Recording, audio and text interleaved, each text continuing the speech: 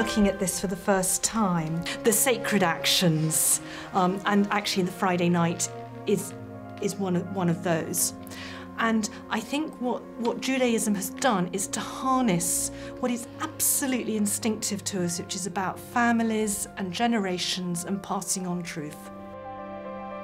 I've got a variety of lovely chollar covers here, but I'm actually going to use this one tonight because it's a little bit bigger. There we are. And that goes over there. And these are the traditional items you'll find in any Jewish house on a Friday night. Silver candlesticks, silver goblet for the wine, and the 2 challah breads with the lovely covering. I think a lot of traditional families like myself will do this to be together and to be part of the family and to commemorate the Friday night and to keep the tradition going. I use it to be with the family and to make the children feel part of the family unit, but I also do it to try and foster my relationship with God and the children's relationship with God. Everybody get ready and remember what we do on a Friday night. I mean, the thing about the evening gathering is that there are symbols, you know, that there are things that, and you know, Wendy said, why should I break something that's been happening for 2,000 years? So I'm going to carry on with the light, with the bread, with the wine. I'm bringing these things forward, you know, to my children and to my family and to this environment. Sacred actions are anchoring you, rooting you in the everyday. They're giving you points of contact with the real world. So they're building a culture in that sense. And there's a Jewish culture, a Jewish way of doing things, and there's a Catholic culture, a Catholic way of doing things.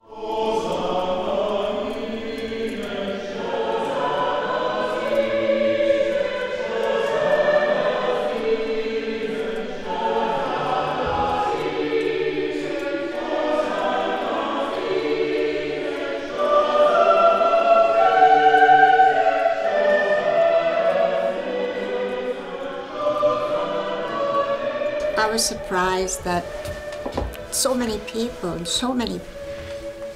were there for the Latin Mass, and they sang in Latin, and we asked the priest if they were taught these different prayers that were sung, and they said no, they just come there and they pick it up, and it was beautifully done, and I really enjoyed it. When I was thinking about the Latin Mass and the fact that I didn't really quite know what was going on, in some ways that made me kind of concentrate a bit more. And perhaps sometimes in Mass I'm a bit on autopilot. I know exactly when to stand up, sit down, you know, do everything. For what Catholics would find comfortable or affirming in that ritual, for me, is that individually people can immerse themselves in the ritual without attending to the surface. Because one of my little pet lines is, one reason the ritual's the same is that I'm never the same going there. From Sunday to Sunday, I'm different. And the ritual allows me to bring that new situation, new reality, to a place that I can be comfortably being this new self that I am. With the congregation, are they like taught Latin or how are they kind of brought into it? Well, I mean, I would say, you know, the people who come to the Latin Mass tend to come on a regular basis. And so it's, I mean, I suppose familiarity is the thing. But the Latin in some ways I think it's a root, if you will, to the origins of the faith, because even within the Latin Mass, there is a bit of Hebrew, there's a bit of Greek. The cultural heritage is lived out, if you will, within all Masses, but maybe more so maybe in the Latin Mass. You can get more formalized rituals which become liturgies, to use a different sort of word, which in certainly Catholic Christian terms are very much recounting the Christian story with the proclamation of the Gospel and the Eucharist, which itself, of course, is based upon a number of different rituals and ritual gestures, blessings, movements, prayers, all of which have a particular formal purpose. We are physical beings. We are not disembodied spirits or minds. We are physical beings. We are beings with senses and also with great psychological needs. And so we express ourselves not only in terms of text and study, but also in terms of acts.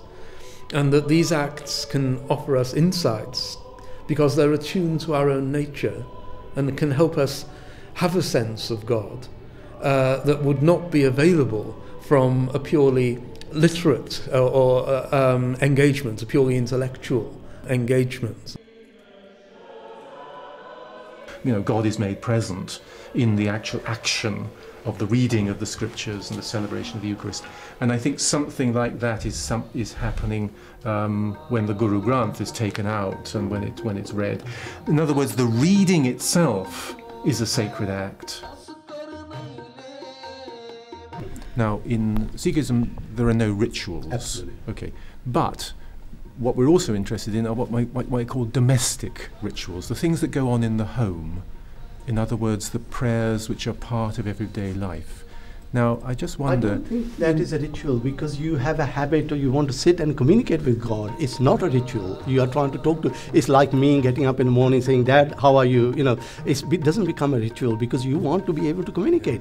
He's your father, he's your mother, he's your brother, he's your sister. You communicate with them. There are all sorts of sacred actions. They don't like the word ritual, and I can understand that because I know where they're coming from. They're very, very critical of types of religion, okay, which seem to be obscuring the simplicity, shall we say, of the presence of God. Our little group, you know, as part of Faiths Together, we had to study a little bit more about the Sikh faith. We usually ended up in a Sikh place of worship, and for hundreds of us to sit down and to be fed was really hospitality. And I think that's what's about all the different faiths, but the Sikhs are very special in that way. And what I saw was the equality between the men and the women.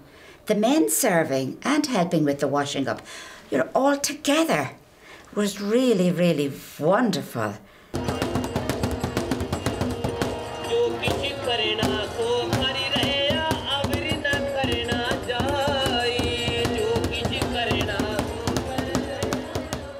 You do certain things because you do them, and you don't really think very much about them. Okay, and what you get in Sikhism is very much a return to a certain understanding of God and God's dealings with human beings. You know, there are certain ways God communicates with humans. You know, there's verbal communication and there's non-verbal communication. Now, the verbal communication is through sending the scripture. So this is verbal communication, God communicates with humans. Well, that's on their part, humans also communicate with God through the act of supplication.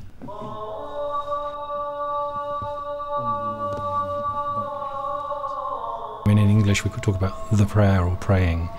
What you just saw being filmed there by Sheikh Ahmed was called Salat, which is a format of ritual praying. And most of it is you learn bits of Arabic from the Quran and things from the Sunnah, from the Hadith of the Prophet, peace be upon him.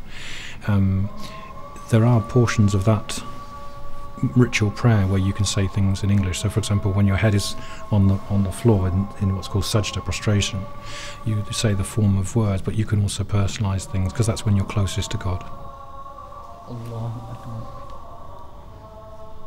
There's also fikr, which is reflection, which is you meditate.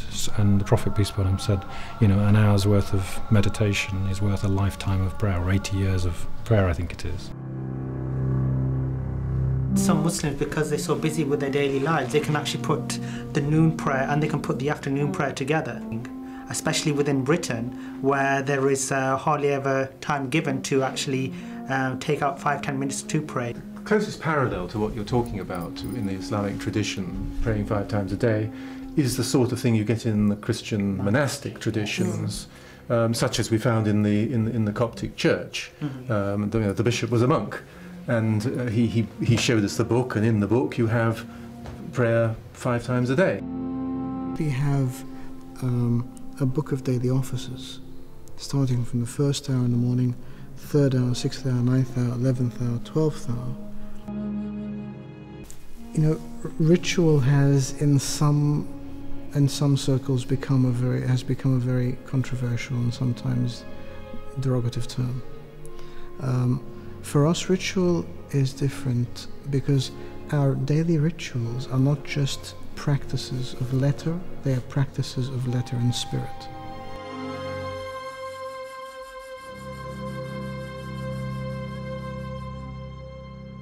I think this is where people who spend too much time being very picky with the sacred actions, that they actually miss the whole point. And this is something that I have a problem where too much emphasis is placed on the sacred actions where it ends up just being actions. If you pray and you have all the rules and you follow everything literally, but your heart was not really, you were not concentrating on God. Your heart was somewhere else. What's the point of prayer? So look at it as a body and a soul. You would say that a body without a soul has no meaning whatsoever. So the emphasis should be in meaning. That doesn't mean you will neglect the body. So there should be a balance, but the essential element is the soul.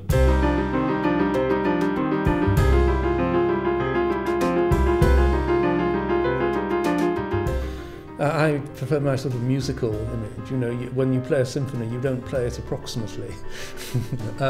If you did, the audience would be storming out. At the same time, you can have music in which there are variations on the theme. That's what jazz is all about. Yes. But even with jazz, there are rules within which you have to work. The musical analogy is so clever because playing music well requires a discipline and attention to detail and a taking it seriously and all sorts of things which aren't about the sort of getting it exactly the same as the person who played that piece in the time of Bach, but they are about maintaining standards, I suppose, is really what I'm talking about. Yet at the same time, every performance is different. Yes. And you put your own stamp on it. Yes. And that is part of your creativity. Yes, that's and right. That's different and new every time for you. It's coming back to this point about remembrance. Yeah. And that is at the heart of all sacred actions, what they call to mind, how they bring you into the present moment. The problem comes when, we keep coming back to this, where the spirit, what you're actually trying to remember, gets forgotten. Who wants to hear the Tree of Life? I'd love to hear it. Oh, should we do it together? Yes. Please. Avenu Shalom Alechem, Avenu Shalom. I mean, it's interesting, this discussion is what makes something sacred? And in a way, what made that evening sacred wasn't just that it was an act of remembrance that's been passed down for 2,000 years. To me, it was the intention of the people who were around that table. It was their intention, which was a very clear, deliberate setting aside of this time, wanting to do this thing together, wanting, the deep intention of bringing something forward that made it different from just doing something by rote or something as an act of ritual. It made it, yeah, that's right. It was a living spirit coming out of that. So that's what made it sacred to me.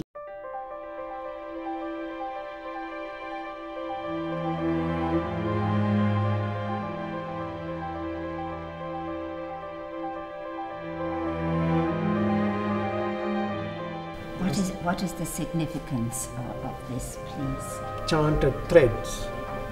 These are protection from all negative influences. When we went to the Buddhist service, and right at the end, people lined up to get a piece of, oh wow, orange thread, such as what Eileen's got there. And I felt something as the priest put the thread on me, which I hadn't expected at all. But he was praying, and there was some sort of feeling. And throughout that evening, every time I looked at it, I got the sense of him praying.